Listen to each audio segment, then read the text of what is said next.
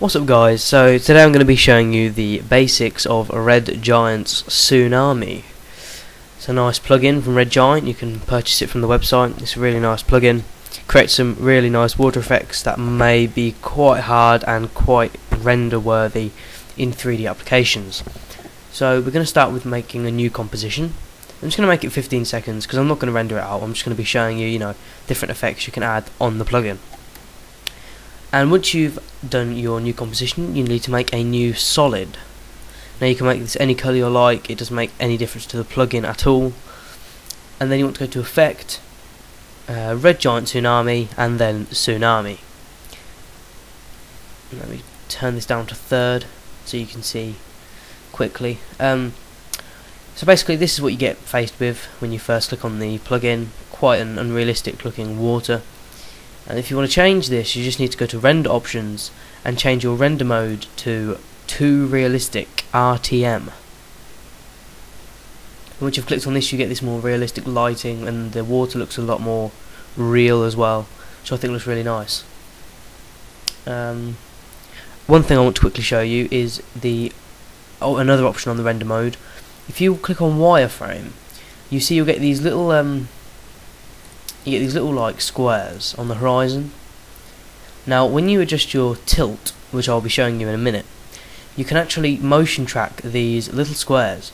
So if you want to add in a sky replacement or 3D like a ship or something, you can apply it to this layer and keep it tracked so it will look quite real. There's a link in the description, I'll put it in now, of someone that used the horizon tracking to create a really nice video with this plugin, which I think looks really good. One of the main reasons I went out and got this plugin. Okay, so let's change this back to Too Realistic. Let's just go through some of the options you can choose. On your camera, you can choose the field of view, how close you are to the water, how far away you are from the water. I think it looks nicer when you're a bit closer. I think that was quite good. So obviously you get a nice kind of more fuller sea image. You can change your elevation, how high, how low. That's a really nice effect. So obviously you can be right down on the water there, right next to the water, or you can change it to be quite high up.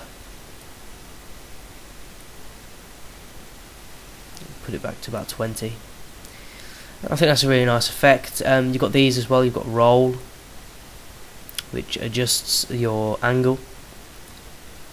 So say if you wanted to add it to some crazy scene where you're like, I don't know, on a boat or something, you could add that into the background.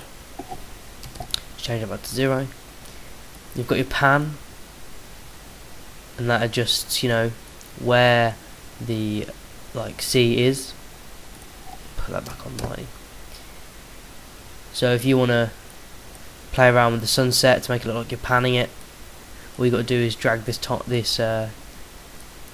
angle about. The default is 90.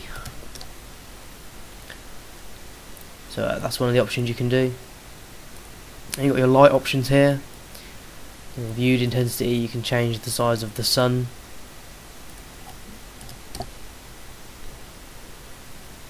I think it's a nice feature.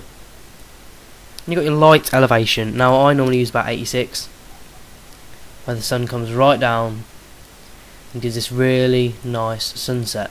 Let me put that on full for you guys to see. Hopefully this won't take too long to render out in the preview. So yeah, you get this really, really nice effect here with the sunset. Just quickly put that back onto third. And as I adjust the viewed intensity, it should change the size of the sun. I'm hoping it will. Oh no, viewed size, sorry. It should change the size of the sun. There you go, so you can have this really nice sun there on the horizon. Like that, which looks really good.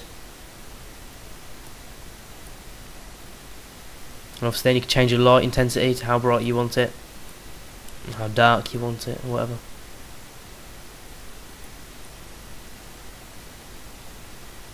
Which I think looks really good.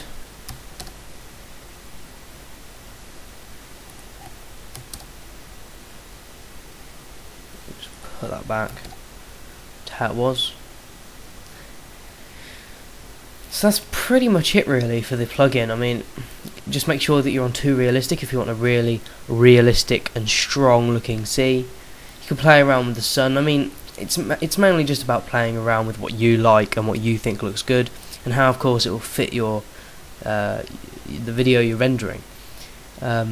If you'd like me to do another video, a more in-depth video, maybe placing objects onto the water or something like that, then feel free to comment in the section below and I'll show you. Much like the castle when I placed it above the water, I'll show you how to do stuff like that if you really want. It's just simple masking and stuff like that.